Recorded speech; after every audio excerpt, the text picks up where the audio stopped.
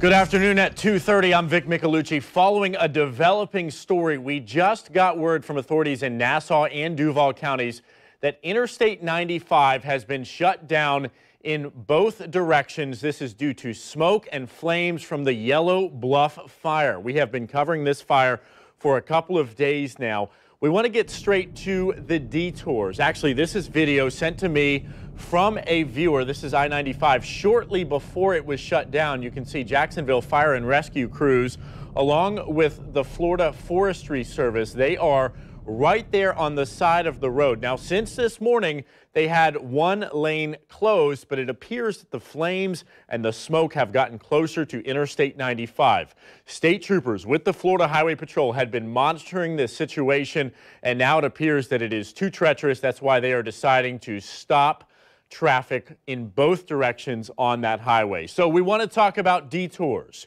If you are heading north, you'll get off at the Pecan Park Road exit, then take US 17 north to State Road 200 in Yulee.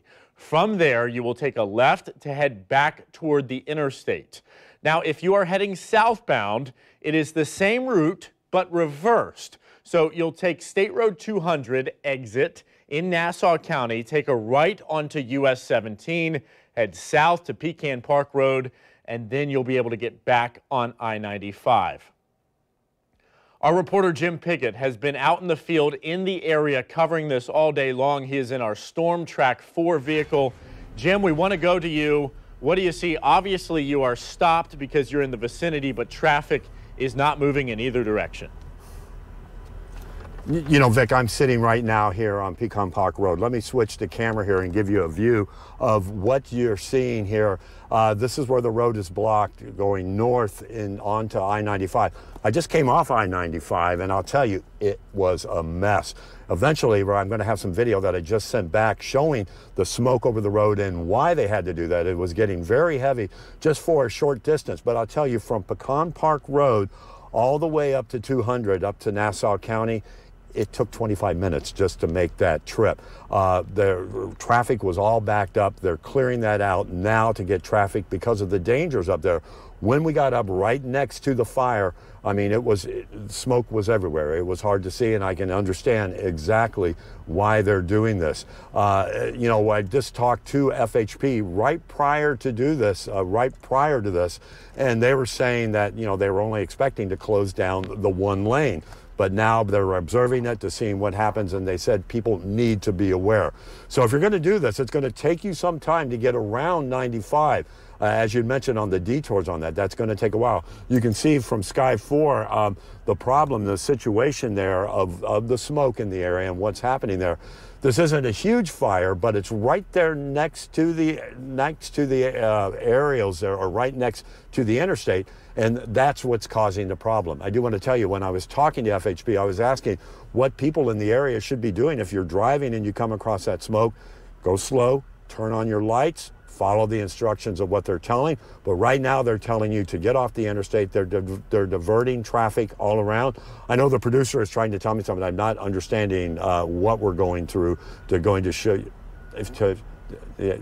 So what you're looking at right now is 95 empty, and that's what I just came off of. So you're going to have to make other plans if you're planning to do this. You know, maybe just go around the area. I haven't heard about US 17. That is one of the detours that you could take going through here. We're going to find out more for you of what's going to be happening here. But I'll tell you, in driving this, I'm hoping to be able to get you some video shortly of that drive and driving right by here.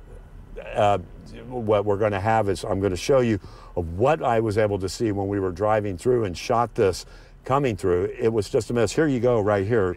You can take a look and see what this goes. This is a little bit of ways from the area as we're pulling up onto it. And actually what we're doing is coming back on 95 South. So you can see it's both lanes there that's happening there. And so if you look there, you can see what's happening there. Traffic, when we get up to it, it was basically at a standstill at that point, and we were going to have to get off the interstate. So it's near this point you can see just how dense that smoke is and the problems that it's causing. what you're hearing me talking to our folks in the newsroom, letting them know what's happening here. And then you can see that the traffic there was moving somewhat on the other side as I got up there. So again, FHP has closed I-95, both lanes, north and southbound. We're going to be up here trying to keep an eye. I'm going to get you some more video in a little bit of that, but the interstate is empty right now. You're going to have to find another way around. Vic? Okay, Jim, thank you for the information, and certainly we want you, your photographer, Randy Sell, and everyone else around there to be careful, because it was scary and it was frightening as you showed us that video for maybe 15 seconds when the visibility was very, very bad. Jim Piggott reporting live. We also have Zach Lashway in the area getting information from firefighters as they try to contain this 200-acre wildfire. Right now, I want to show you video from our News for Jax tower cam. A little bit difficult to see, but if you look out there in the distance, you can make out some of that plume of smoke. You will also notice that in this direction, the visibility is just not that good. It is hazy. We don't have the blue skies and the white clouds that we would expect and that we're getting in some directions here. So this is our tower camera, which is pointed from the downtown area, pointing north toward this Yellow Bluff fire. Again, if you are just joining us, all lanes of Interstate 95, northbound and southbound, are shut down right now. This happened within the past 20 minutes, and that's because authorities think that the roadway is too dangerous there because of the flames that are very close to the lanes of traffic, and also because of visibility issues with the smoke there. We do not have any kind of timeline about how long these roads are going to be closed, but you are looking live right now at our DOT camera. This is I-95 North near Pecan Park, and it's an eerie sight, something that you very rarely see here in North Florida. All lanes of Interstate 95 shut down. As you can imagine, this is going to cause a traffic nightmare. You've got tens of thousands of vehicles heading in both directions that now have to be rerouted around. This is video, once again, that I want to show you. This was sent to me by a viewer, and the viewer shot this shortly before Interstate 95 was closed, just a few minutes before that happened. And you could see Jacksonville fire and rescue crews there. State troopers are also monitoring the situation, and they are fighting this fire.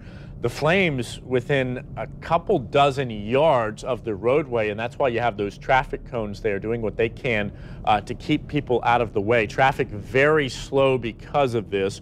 We know that in addition to local firefighters, the Florida Forest Service is there. They are fighting this. They're trying to build containment lines. And we want to show you a map once again. This is where the Yellow Bluff fire is. Okay, so it's right near the county line of Nassau County and Duval County. Your detours are going to be, if you're heading north from Jacksonville, through Pecan Park Road, and then you're going to go up 17, also known as Main Street. If you are heading south, you're going to take the State Road 200 exit. That's the one that you normally take to go to Yulee, maybe Fernandina Beach or Amelia Island. You take that exit, and then you go southbound on 17, and you're going to get off on Pecan Park Road. If you don't know the area that well, the good news is you do have state troopers with the Florida Highway Patrol who are going to be there. They're going to be working with the local authorities to make sure that everybody gets around and does it safely. But if at all possible, avoid this area, because you can only expect traffic is bad now. As we heard Jim Piggott say, it is going to get much worse as you have that domino effect. Once again, you're looking live right now at our Pecan Park Road tower camera at I-95. Excuse me, that's a DOT camera. And it is eerie because all lanes of traffic are shut down. This is one because of safety issues. There's poor visibility for a little area very close to where that fire is. You also have a lot of law enforcement and firefighters coming in and out of that area, so they want some room to work to bring in their apparatus, the fire trucks, the tractors, everything that they need.